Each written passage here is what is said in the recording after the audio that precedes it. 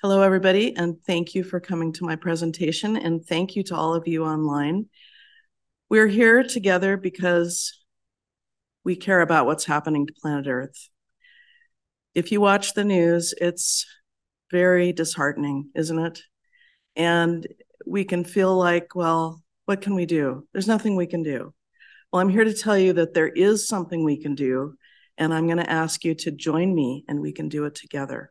I hope to inspire you. I hope to give you lots of ideas about what you can do and ideas that you can share with others, especially young people, because really it's their future that is being affected right now. So I subscribe to a lot of emails that give me daily inspiration. And I do that because I also watch the news. It's really hard to watch the news and not have something to balance that out. One of the things that I subscribe to is inspiring quotes, and this happened to be the one today. Art is the one place we all turn to for solace. So throughout history, there have been many activists, and often art follows activism, and activism follows art, and they overlap with each other. Our heroes, our heroines, their passion is their superpower, their ability to speak up, their ability to see what needs to be done and to take action instead of turning away without hope. This is a fiber art pieced quilt by Verushka Zarata of Joan of Arc. So I just want to start out by saying you and your voice are critical now. This is not a time where any of us can stay back and let others solve the problems, right? We all need to get involved. There's so many ways to get involved. We can speak up, we can make art, and a million other ways in between. So, we see all of these issues and also these victories that are occurring. The one that I'm most excited about is Los Angeles makes history by banning oil drilling, and President Biden has banned oil drilling in Alaska. I just got back from Bear Camp, a wildlife photography trip in remote Alaska, so that's one that's really important to me. Down on the left side, you'll see some of the topics that we're going to cover here. Perhaps you'll recognize yourself in one or more of them.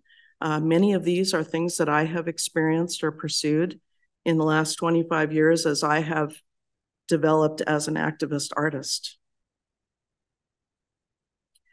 So all around us, as we discuss what's happening to planet Earth, all around us we have images and colors and motifs and themes that can inspire us as artists and activists.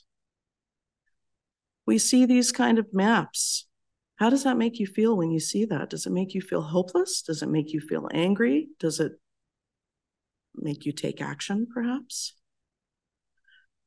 One of the habits that I've gotten into is when I see maps like this, I save them. I do a screen capture. If it's on TV, I take a picture with my phone quick. I have a whole file of these, and they're very inspiring to me when I think about what kind of art I want to make to inspire other people. Here's another one. I know those of you in Colorado know exactly what this is. We've had a series of fires, especially over the last 2 years. In fact, I have a scratchy throat from the huge fire that we had 2 years ago.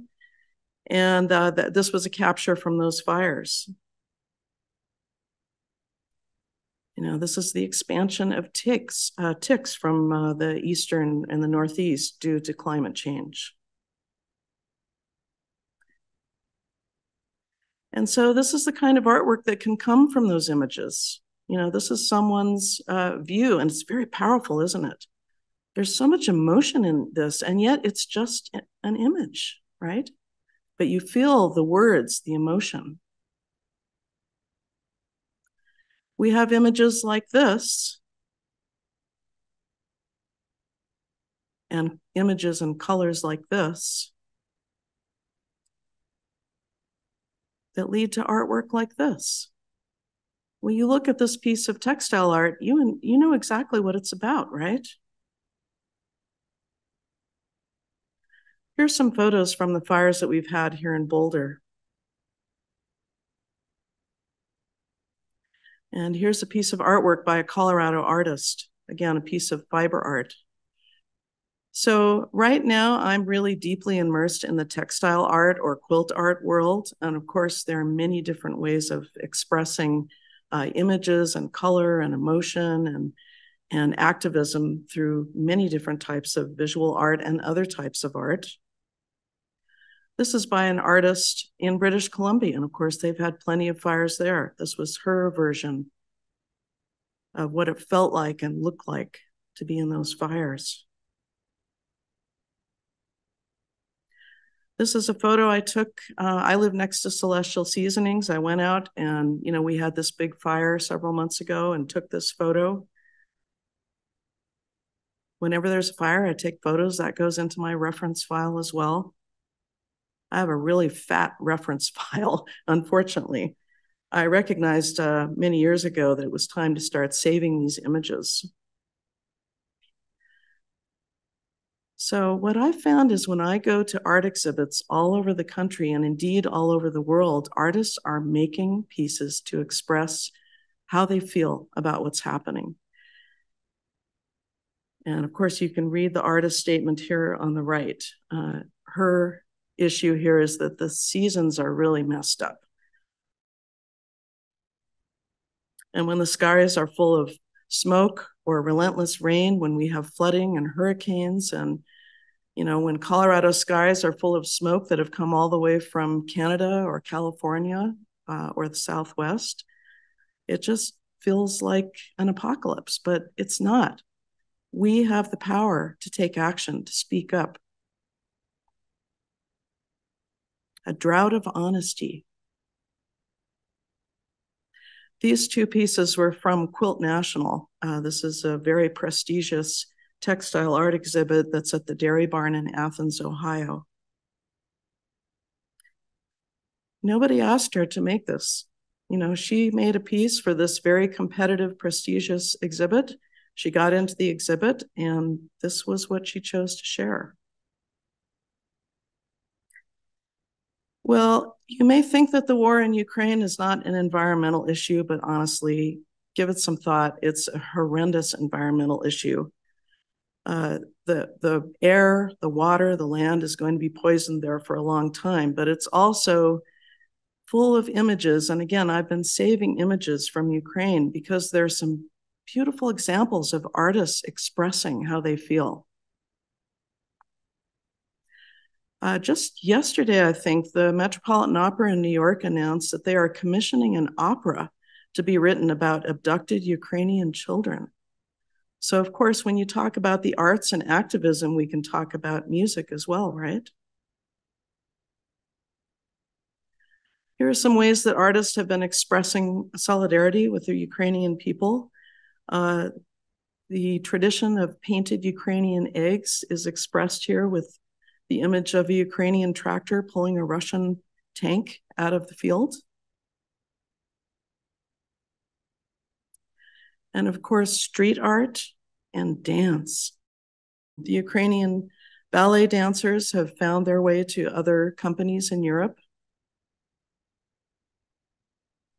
Look in the reflection in the iris of the eye of the street art. I think this is St. Michael's Cathedral in Kyiv that's reflected in the eye. And what a poignant image. Again, it's street art. Somebody just took some paint and went and painted this on the wall, trying to stitch back together Ukraine, the people, the flag, literally and figuratively.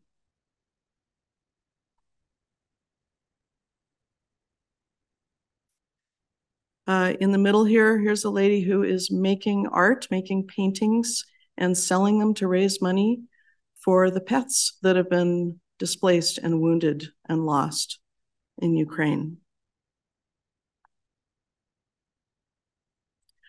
So if you feel alone, watching the news is pretty traumatic these days, but if you're watching the news and you feel alone, I'm telling you, there are thousands and tens of thousands and millions of people out there who feel just like you. We have to find our way to each other. I went to the climate march in New York City in 2014. It was one of the most energizing, empowering experiences I've ever had. There were 400,000 people who marched that day. I marched with them, and then after a while, I just stepped out and I stepped up on a, kind of a porch or some stairs and started taking photos just to document that day. And by the way, all these photos are on my Flickr photo site if you're interested in seeing more. Pretty much every one of these photos, every one of these images is just a door that you can walk through. There's a whole chapter, another story to share with each of them. And you can think about that in terms of your questions that you might want to ask. So if any of you are going to be in New York, September 17th, you too can join Climate March. If I could, I would be there, but I hope that some of you will be able to attend it because it's an amazing experience. So artists are expressing these feelings and these ideas all around us all the time. So I'm going to go through a series of slides here showing photographs of people protesting and the artwork to go with it. If you just Google online activist artwork, you will pull up these kinds of images. So here's a photo from the 60s. And here's the artwork expressing it on the bottom. You almost don't know where one ends and the other begins. Some things never change, right?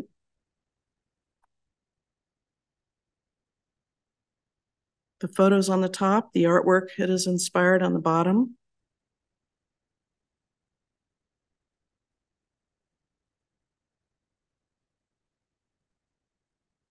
You know, I can't remember if these are Russian or Ukrainian mothers, but they're protesting the war. I know that. And I really love this photo because they're all yelling. It's time to do something right now. I mean, you can see that on their face, right? So how do you put that into artwork? And then, of course, we have the Black Lives Matter.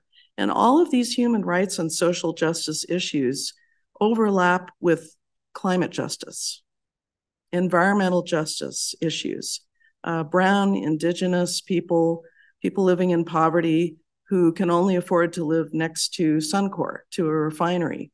In Houston, a lot of the neighborhoods of poverty are next to the huge refinery sites there. So these are all pieces of activist artwork. So look at these symbols and think about, is there something that you could bring into your artwork or into your activism using these images? They're powerful, aren't they?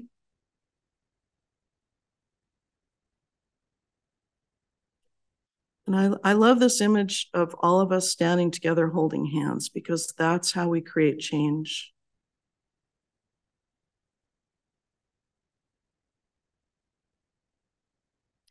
You know, for a while, being an activist, being an environmental activist and other kind of activists were, people would say to me, oh, you know, you can't say that. You shouldn't talk about that. It's political. And my response these days is, it's not political. It's ethical. It's moral. And it's time for us to step out of that, you know, inconvenient politicization and start speaking up for what's right, for endangered species, for children, etc. Boy, street art is just exploding. And of course, during COVID, I don't know if you're aware of this, there were many, many murals that were painted all over the world by artists who had lost their jobs. And so, you know, people who owned a building said, hey, let me hire this artist to create a beautiful mural and to give them some income. Cities had grant programs to hire artists to come and create murals. So, I mean, I think you'll understand what we're looking at here in these images, but my favorite part is the backpack with the toilet roll paper. But here's one of our heroes. You know, Greta's amazing, and she has inspired many activist artists. And the image on the right actually looks like a quilt. And of course, the one on the left, you can see the polar bear down in the lower corner. polar bear's underwater, Greta's almost underwater. We can understand without words immediately what the artist is trying to convey. And that's the thing about activist art. You know, it delivers the message and it meets people where they are. It may punch you in the gut, it may float over your head, it may just make you stop and think for a day or two. It may make you come back to it a week or a month later and go, oh, that's what the artist was trying to say. I've traveled up to Churchill 6 times to photograph the polar bears. And unfortunately, over 10 or 12 years, I've ended up documenting the decline of the population there. During the pandemic, they brought up a group of artists to create murals. And of course, most of those murals included polar bears. And so there's some information here. And of course, you can go back to the recording and pick up all of these references if you want to study more about these particular murals in Churchill, which is in Manitoba, northern Manitoba. Remember that image? Get rid of this. The image of the polar bear just clinging for dear life to the melting iceberg. So what a powerful image. And that's a great example of how you can take an image and turn it into all different kinds of art. I've been traveling up to Churchill, like I said, to photograph the polar bears. And the first time I went there, I saw 35 bears up close. The next time I went, I saw 25. Then it was 15. The last few times I went, I saw 2 bears up close and then 1. That's pretty dramatic. I mean, we could still count bears off in the distance like a little grain of rice, you know, but it was not the same experience as the first time I went. There was a mother bear who was lactating. She had lost her cub, and she sat down right behind our truck. We were up on an elevated truck on the back deck, and she just looked so sad and forlorn. And she sat down right there and just like hung out with us for a while. And I had this experience, this incredible intimate experience. And because I knew how to dress, everybody else in the group ended up going back into the bus. So I ended up being by myself on the deck of the bus with this mother bear. And having lost a child some years before that, a baby at birth, I could really relate to her. I just felt like we were having this very deep connection. And that was part of the catalyst of me deciding that I wanted to get more involved with activism. Here's another artist who I've been following, Louis Massai. And this was part of a project at the Tower Hamlets in London. And they just found an empty wall, a big, long, empty wall. And they brought a bunch of artists together and they all made art about endangered species. And you know, you don't have to be an artist to do that. You can be the person who organizes it. You can be the person who gets the grant or gets permission from the city or permission from the owner of the building or whatever it may be. You know, there are many layers of activism that go into a project like this, not just the person who shows up with the can of spray paint. This is an artist who I'm really appreciating. Patrick George. Take a look at this poster on the left. Look how he's drawn in the invisible tusk and put on the end of it, not for sale. And he also is a children's book illustrator. So what a powerful way to tell a story without words. You know, particularly I'm thinking of this poster on the left. Well, children's illustration is another way that art and activism can overlap. And it's a really important way of reaching the next generation. And there are lots of books out there like this. I mean, these are all about endangered species. God bless these illustrators and writers and publishers, you know, because the children's publishing world has been under a lot of duress over the last several years. And so to get a publisher to produce something like this is perhaps difficult. And many artists are self-publishing. Sometimes that's what you have to do to get your message out. You don't wait for the big guys to give you the thumbs up. You just go for it. Here are several books about women activists, women artists. I don't know if you can see this over here on the right, but I like that one, the pink hat. And these are literary children's books about being an activist.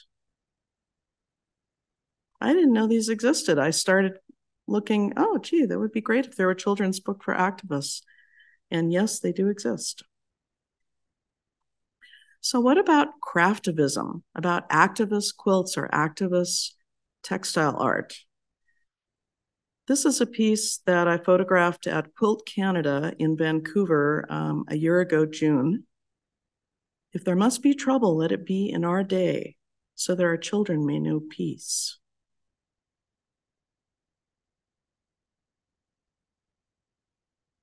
So one of the biggest trends in the arts today, including textile arts, is using images to convey a message. Yes, there is a trend of including words and phrases and letters and so on, but sometimes you don't even need that. You just need a powerful image. This is one of my favorite textile artists, Kestrel Mashad, who lives in Florida, so she is very familiar with this particular creature. This is another artist whose work I really admire. Sue Sherman lives in Canada. This was her piece in the Quilt Canada a year ago. Now, Sue is really a purist. She doesn't use anybody else's images. She only uses images that she has taken herself. So I had lunch with her while I was in Canada at the last Quilt Canada, and she explained to me that she went on a safari trip to Africa, and she said, but the animals kept turning their backs to me, and I got all of these photographs with the back of the animals. And she said, that made me think of making this piece where the animals are pretty much telling the humans, here's what we think of you, turning their back on us. See on the bottom, it says, dear humans. This is a large piece that was painted and stitched. This year at Quilt Canada, she won Best of Show. These are endangered species in the Anthropocene. So her idea for this piece was that in the future, if we don't do something, the endangered animals will live in a human constructed environment rather than living in the wild. And if we come in close, you can see the detail on the animals. But look in the background. You see the stitching in the background? She has stitched the names of all these endangered animals. So this is an example of a type of artwork that's really powerful. And I like to say, at least for textile art, there should be 3 levels of experience. You experience something from a distance and you say, ooh, that's really cool. What is that? You come closer, you start to see some of the individual design elements, and then you get really close and you see these little secret messages that are stitched into the piece. This is another piece that she made that won another prize at Quilt Canada. This is, again, kind of a dystopian future for penguins, tongue-in-cheek. So on the left, you see a coal-burning fireplace that is fueling an air conditioner that's being pumped into a geodesic dome sustaining penguins. God help us. I hope we don't get to that point. But this was her. Here's some close-up photos. She's trying to tell us if we don't do something quickly, this is where we're headed. One of the most well-known textile artists in my industry is Hollis Chatelaine. And she is another person who feels very strongly about making pieces that speak to you, that touch you very deeply. This is a huge piece. So when you see it, you feel like you're immersed in the forest. You're standing on the edge of the swamp or the bayou. This is her statement about wetlands and pollution and development. But here's another piece that she made. And it's a great example of how sometimes a piece will help you to get the message and feel something very deeply without words. And her artist statement said, where is the voice for African women and girls? Where is the voice for African elephants? Where's the compassion?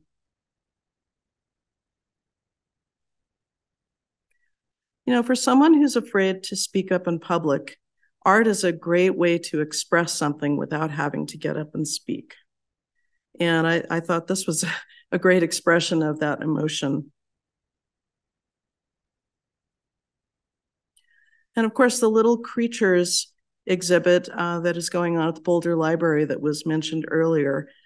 These kind of pieces of artwork about pollinators, about bees and so on, this is happening all over the world. This is a piece that I photographed a couple of years ago in Birmingham, England at the largest quilt show in Europe. But consider this. This is amazing. This is a woman who creates frames and embroidery and then puts it in a beehive and lets the bees fill out the rest of the piece. Ava Roth. The funny thing about these presentations is you can add things to them constantly. I found this last night and went, oh my gosh, I got to add this. This is incredible.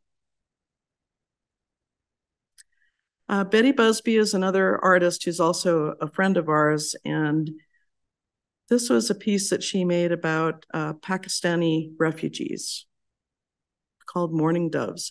And this was traveling in an exhibit called Forced to Flee that was about refugees.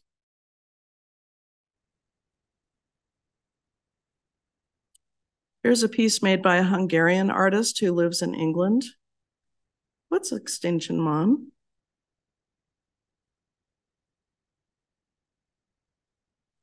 This artist, Kathy Nita, is one of my favorite artists. She is a middle school science teacher, and she makes these pieces of art that are so full of contrast and movement. And here she's talking about, hey, we live in this very polarized world, but it's still part of the yin and the yang, and we still have to learn how to work together and live together.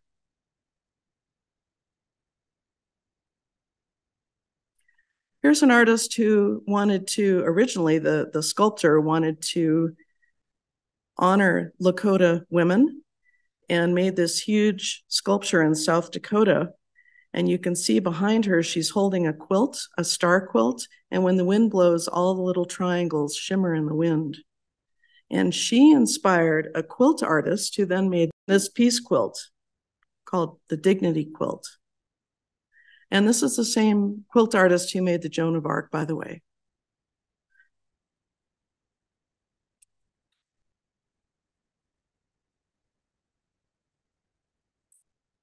So the Rhinoceros Project is one of my favorite little topics because this is a group project that travels around from group to group, and everybody works on it for a few hours and creates part of the embroidery of the final piece, which is the Albrecht Dürer rhinoceros, which was a woodcut engraving. You may recognize this. What a great way to bring community together. Here's some other examples of embroidery. You know, art doesn't have to be huge, it can be small. So in this case, we see that same image that we saw on the Ukrainian Easter egg. It's the Ukrainian tractor dragging the Russian tank out of the field. And on the right, we see another embroidery of a honeybee. And here is an example of an embroidery that really goes all out. She has embroidered the whole earth and the trees and the disintegrating trees, and it's unraveling at the bottom. And again, even if you don't see the name of it and read the artist statement, you still know what it's all about, right?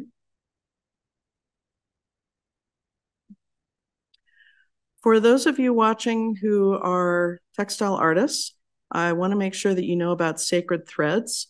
This is a wonderful biannual show that invites artists to make pieces about, well, all of these topics that are listed here: peace, spirituality, grief, healing, joy, inspiration.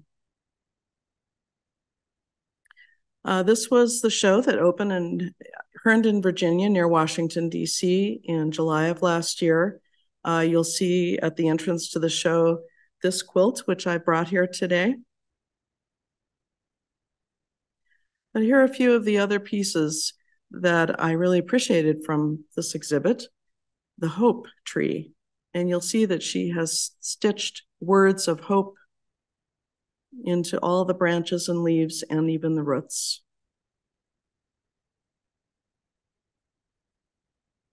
Here's that same raised fist that we saw in some of the earlier artwork, but it's been stitched into a quilt. And again, she's worked in the words courage, strength, and resilience. So this is an affirmation of her own strength. This artist really expresses how African elephants are disappearing from the landscape by literally having one side of the elephant dissolve into the blank background space.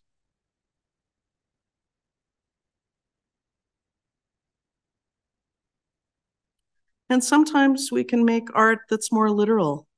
Here's an orca. You may be aware that in Puget Sound, there is an issue with the J-pod. The orca babies are not surviving. And of course, there are issues all over the world of whales and dolphins being plowed into by boats or caught in nets and so on. And she has given us the location of place by showing Mount Rainier in the background.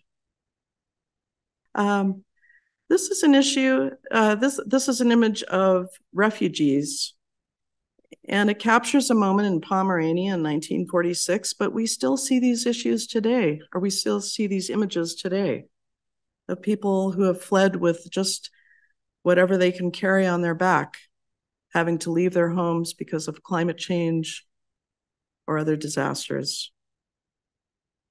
So another way that art and activism can be engaged with is by being a sponsor. And so I'm going to give you some examples of things that my company have done to support these kind of exhibits. So this was that exhibit about refugees called Forced to Flee. And we sponsored the exhibit in Europe, where a lot of these refugees are fleeing to. We also have managed gathering and distributing and then working, collaborating with nonprofits to have donated comfort quilts go to people who have lost their homes. So for instance, here's a batch of quilts that were donated by our customers.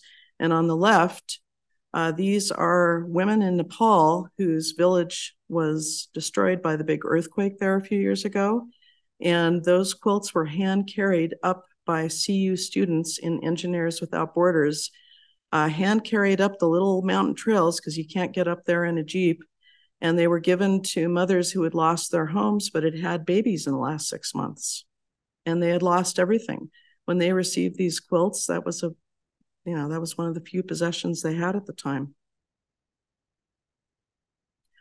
So one of the things that we have done over 25 years is putting out calls every time there's a disaster. We put out a call. Does anybody, and actually our customers call us as well. For instance, Lahaina recently, Hurricane Sandy, 9/11. We started this program with 9/11. I've really lost track. I mean, I just kind of add on 1,000 quilts every time I know that we've gathered and distributed at least another 1,000 quilts. But we have gathered and distributed over 19,000, probably more like 20,000 comfort quilts. We sent 3,500 quilts to Japan after the earthquake and tsunami. So this is just one batch of quilts before we packed it up and shipped it out. This is in our warehouse with our staff at the time. And we have to thank, of course, all the quilters who donate, who make and donate these quilts. It's pretty amazing. And so for somebody who's lost everything to receive a handmade quilt like this, often with a message stitched in the back, it's huge. One of the other things that I have pursued is being an activist curator. And if you want to come back and review the recording, you can read my statement as the curator. I've curated 2 really specific shows about climate change and the environment. And this one premiered at the International Quilt Museum, which is in Lincoln, Nebraska. And there was 2 in the front. One is a portrait of a mother gorilla by an Australian artist. And the one on the right is called Mother Earth. And I'll tell you about that in a little bit. It was made by a Russian artist who had to flee to Ukraine, and now she's in France. On the left, Susan's quilt is about wetlands, and she had an artist statement about the importance of preserving wetlands. And on the right, Carol Breyer-Fallert here's another piece about the J-Pod, about the orcas in Puget Sound by Seattle. And if you're an artist, making sure that you write in the artist statement can be another level of discovery for your viewers. Somebody may come by and say, oh, look, whales, that's cool. And then you read the artist statement, you realize she's making a statement about the loss of habitat. I'm also, I guess I call it an activist collector. I buy pieces of artwork that maybe most people wouldn't think of buying. And the story with this piece is after so many mass shootings, I saw this piece and I approached the artist, Susan, and I said, I really would like to own this piece. And you can see in the background, she was keeping a tally of the mass shootings. And she said, I really don't want to make money off of the sale of this piece, but let's make a deal. How about if you donate the purchase price to gun control organizations? I said, great, you got a deal. So that's how this piece came into my possession. This is a piece that I own that is in memory of the Pulse nightclub mass shooting in Florida.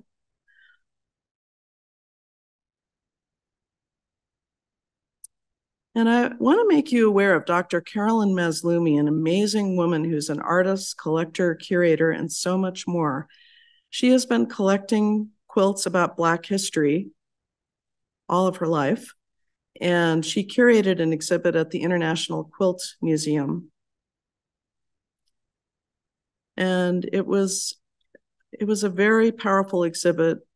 It was one of those exhibits where people show up and they stand in front of pieces and they have tears running down their face. But you see the large piece in the back. Now just take a look at this image. The large piece in the back, you can see to the left, there's a little bit of a quilt that says "Don't shoot" with a face mask. Now this is the piece. So Dr. Mazlumi commissioned this piece and the artist made this, and this was about the George Floyd protests that were going on. And when we get in close, you can see what I mean about you experience them from a distance, you come in closer and you start to see the elements, and then you come in really close and of course look down at the bottom. All these sort of transparent layers of words and faces.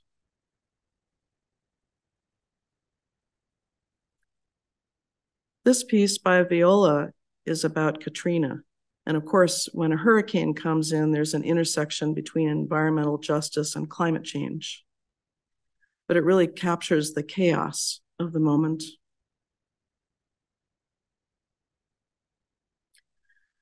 So over 25 years, I have donated to or collaborated with or produced art for many different nonprofits. This is just a quick overview of all of these organizations that I have supported in one way or the other.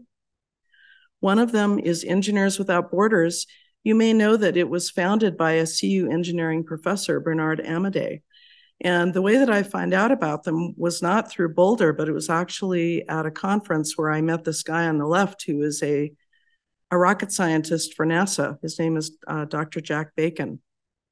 So through my association with Engineers Without Borders, both here at CU and at NASA in Houston, I was told a story about the friendship between Tom Stafford and Alexei Leonov, a cosmonaut and an astronaut. Their friendship was the foundation of the beginning of the space station. And of course, we know that things are kind of going south with that right now with the situation with Russia. But these two men had a very powerful friendship, and that was the beginning of the peaceful collaboration with Russia on the space station for all these years. And the point I'm trying to make here is artists, don't be afraid to reach out to nonprofits and to see what kind of art projects or other projects, activist projects you might be able to get involved with, because these collaborations can lead to meeting some very interesting people. So for instance, Karen Nyberg went up on the space station, I think twice. She's known as the quilting astronaut because she actually was sewing quilt blocks while she was floating. It's the most viewed video, I think, of all time for NASA, is Karen sitting there with her hair floating, weightless in space, sewing a quilt block. And then there have been books and quilt exhibits and so on based on Karen, the quilting astronaut. She was also on the space station with Ron Garan, who I met through Engineers Without Borders. And he actually lives here in Boulder, and he has written some books, including Orbital Perspective. Did any of you see when, Captain Kirk, Bill Shatner, went up on the rocket? When he came back down, he was practically speechless about his 10-minute experience. Well, imagine being up on the space station for months and having that experience. So Ron has written about that in his book, Orbital Perspective. And he's the new CEO of a company called iSpace Inc. In South Denver. And that's another rabbit hole, but he's off doing great things for our future on the moon with them. I also, a few years ago, met Victor Glover. And again, this is just through my collaboration with Engineers Without Borders. He's going to be the pilot to the Artemis 2 that's going to the moon, supposedly next year. Who'd have thunk? I never dreamt that I would have met a bunch of astronauts through my work. And also through Bernard Amadei, who is the founder of Engineers Without Borders, I was introduced to the Peace Tech Lab at the U.S. Peace Institute in Washington, D.C. And this piece called Mothers of the World is installed in their conference room, which makes me really happy because it's images all these different mothers and babies and children from around the world in their native costume. And it's in a conference room where everybody gets together and talks about how they can create peace through technology. So you may remember this Gold King mine spill that happened near Durango in the Animas River. I'm sure you remember seeing these images of the water turning orange. Well, I made a quilt about that. And this is another example of how you can make a piece of art that has 3 levels of experience. And when you get really close to this and you look down at the bottom, you see that the orange water has flowed out of the mine into the river. It's poisoning the river.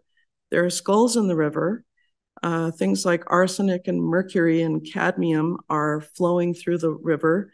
And also stitched into the river are the communities and waterways that are affected by this spill. So that piece was made for an exhibit called Water is Life that premiered at the United Nations in Geneva. This is the cultural attaché. And so as he was standing here shaking my hand, he leaned over and he said, "You have to make more artwork like this." And it was kind of like a bolt out of the sky. I just realized, yeah, he's right, I do. So recently I received a packet in the mail from a 5th grade classroom. And again, I'll invite you to go back to the recording to read these, but these are letters that these 5th grade students wrote to me. They're so sweet. And the best part of it was I was able to set up a Zoom with the classroom several months later, and the kids had prepared questions, and they peppered me with all kinds of questions about being an artist and activist. And I will say that these letters are probably one of the most wonderful thing that I've experienced in my career, if you can put it that way, being an artist activist, because getting this kind of response from a class full of kids, and 5th grade kids, they're 10 years old, it's a gift. And the quilt has actually gone on to the International Quilt Museum. It was acquired by the museum a couple of years ago, but first we used it to raise money for earthworks. And this is an interesting story. So I had committed to auctioning off this quilt to raise money for earthworks. And then the museum said, "Hey, we'd like to acquire the quilt." And I said, "Well, I'll tell you what, let me raise the money for earthworks first, and then I will let them donate it to the museum." So that's what happened. I'm also an activist photographer.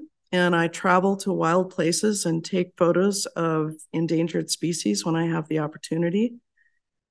This is a photo that I took on my very first trip to Churchill. This is the quilt that I made. It's been traveling in an exhibit called Endangered Species. And there's a companion book. But you can see, again, look in the bottom. So first you see the bear, you see its face, you see it's called polar bear eclipsed. You see the eclipse in the sky. But look down at the bottom. You see the message there? The skulls, the poisons, the toxins, the chemicals that are stitched in. Working with a polar bear researcher, I found out that when they find carcasses of bears and they analyze the carcass, they're finding they're just loaded with these chemicals that are causing genetic damage. I'm also an activist traveler. About every other time that I go up to Churchill, I take a group of people with me. I'm traveling with natural habitats. I just got back from bear camp in Alaska with them. But here are a few photos that I took when I was in Churchill. And natural habitats gives a percentage of every trip to the World Wildlife Fund.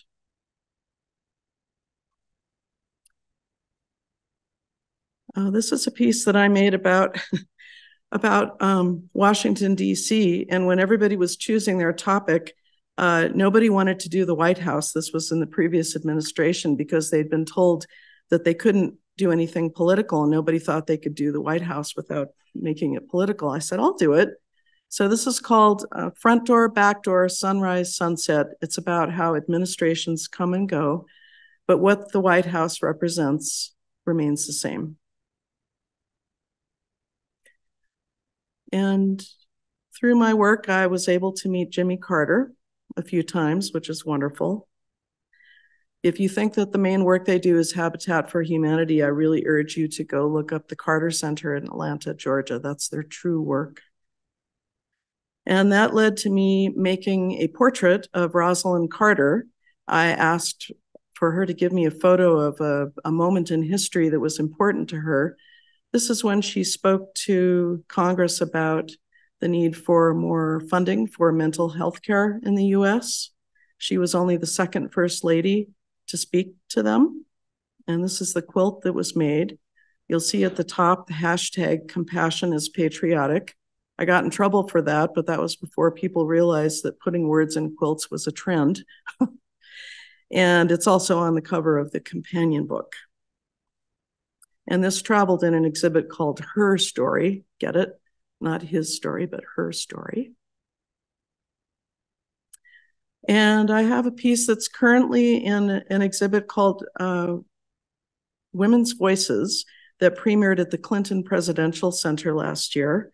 This is my piece, and it documents Hillary Clinton's famous speech about women's rights are human rights. And you can see she's wearing this iconic pink suit.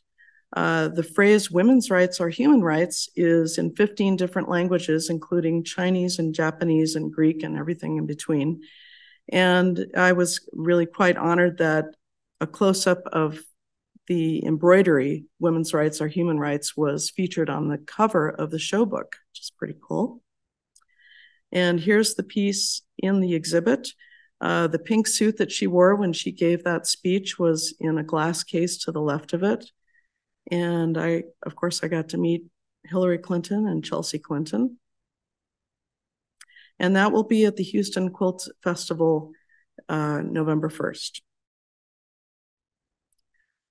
You know, you can also, as a designer or artist, create products where a percentage are dedicated to a nonprofit. So this is an example of something I did, 15 years ago, I think, that raised $27,000 for breast cancer research. And this is another example of my textile design. I actually cut one of these banners and I take it to climate protests. And so I've been out there on the corner of Pearl and 28th with this banner. If you went past the protest, you may have seen me out there waving my banner.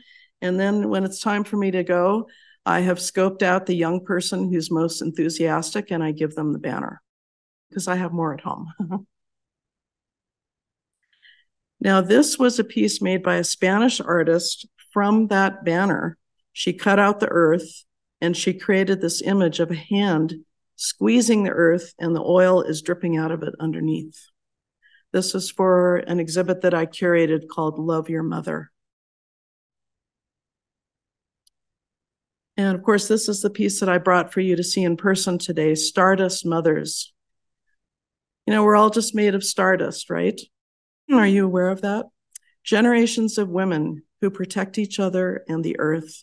And this piece has been in 3 shows so far. It will be at an exhibit at the DAR Museum in Washington, D.C.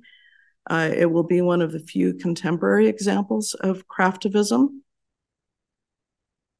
And here's a picture of this being photographed for Quilt Folk magazine right here on the CU campus. That magazine will be coming out with the background of the CU campus in the next few weeks.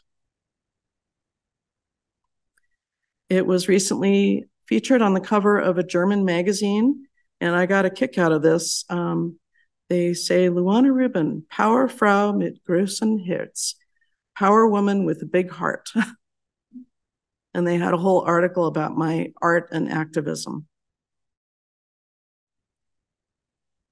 This is the exhibit that it will be hanging with at the DAR.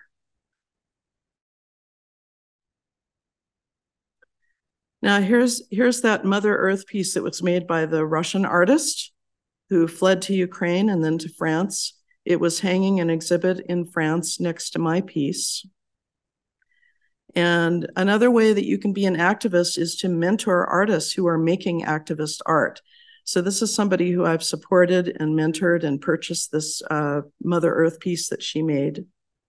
And she'll be coming to the Houston Quilt Festival this year as well. So here's the piece that we referred to earlier, the Uncompahgre fritillary. This is an endangered butterfly that lives precariously in the Uncompahgre Peak area in Colorado. And if you live here in Boulder, I urge you to go see it in person. I haven't decided where it's going to travel to next, but I'm sure that will not be the last exhibit that it's traveling with. So if you wonder about how these pieces are made, you can see, those of you here in person, you can come and take a look at this afterwards. But these are entirely made from fabric and then they're stitched. Here's a picture of the piece installed at the library in Boulder. And of course, Endangered Species Coalition is our sponsor tonight, along with Sierra Club, and I thank them for inviting me to speak and share these images and ideas with you. I apparently come from a long line of activists. When I started working on genealogy, continuing what my mother had started, I found out that one of my ancestors is Levi Coffin, who was the president of the Underground Railroad, helping escape slaves to travel to the north and to new lives. And when I went to Dr. Carolyn Maslumi's exhibit, don't you love it when things come full circle? I discovered that somebody had made a quilt about Levi Coffin. So corporate activism, there are a lot of ways that companies can be active. We don't give 2% or any percentage of profit. We give 2% of all sales. It's actually quite a large percentage of our profit. But when you give a percentage of sales, it's a lot more black and white, and it's a commitment that you have to keep. And that's why over 25 years, we have all of the donations and so on that we've done have added up to $2 million, which, frankly, myself, I still can't believe it. It's an accomplishment that's just over my head. And so I have to say that we've done it with all of our customers. These are all of the organizations that we give to.